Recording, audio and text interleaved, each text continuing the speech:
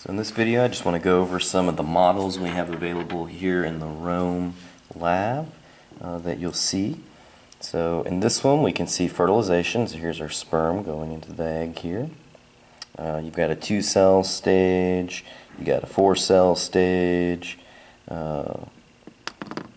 These two collectively are morulas.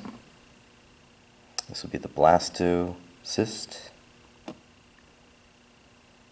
the trophoblast with the blasticle, and you can see that bilaminar germ disc there. The yellow would be the yolk sac. Okay. And finally, gastrulation. Okay, moving over to a different one here. Okay, we can see in this one you've got your primary follicles, secondary follicle, and then the Graafian follicle.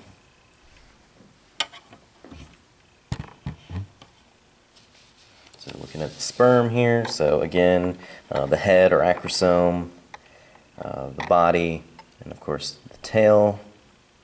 This would show you your first mitotic division. You can see that right there. This would be finally the completion of meiosis II and fertilization. Moving over. So again, some of the same stuff here. Here's our blastocytes, 2-cell stage, morulas.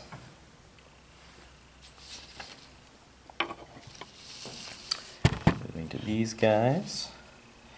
The chorion would be this stuff surrounding it here. You can see again our bilaminar germ disc there, yolk sac, amnion there.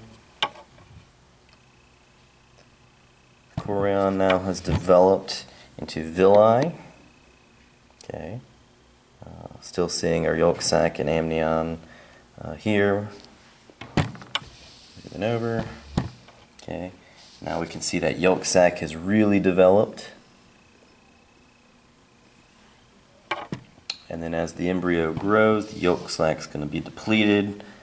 So we can see it's much smaller, and we get the early remnants of the placenta. So as the yolk sac disappears, placenta is going to grow, and we get that early umbilical cord going into the placenta for nutrients.